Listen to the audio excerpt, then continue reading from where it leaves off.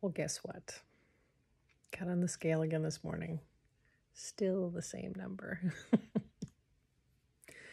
So I'm walking on the treadmill again today.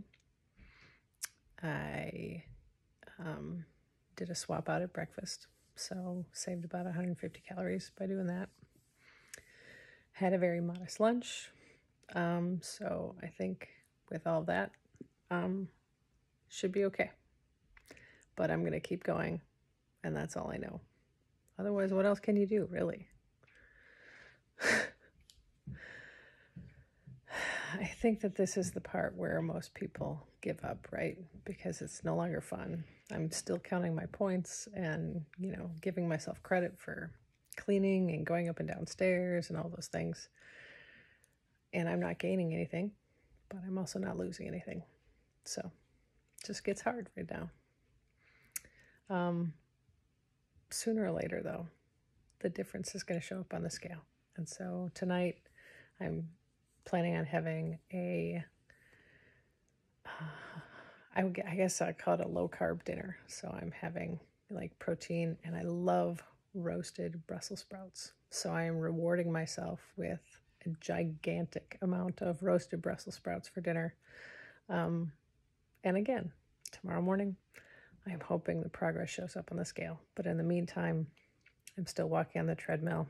I'm still keeping track of my points, and I'm still swapping out at least 250 calories where I can, and trying to be conscious of what I'm eating and watching all the sweets. So I keep reminding myself that this is going to take a full year, and even if I was trying to go faster, it would take pretty much a full year anyway. So I'm doing this for the long haul, and all of us need to do this for the long haul.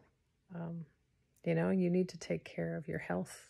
You need to make sure you're sleeping well. You need to make sure your stress levels aren't too crazy, just for the long term, because it shows up in other ways. It's not just weight that has this consequence of not having those things in balance.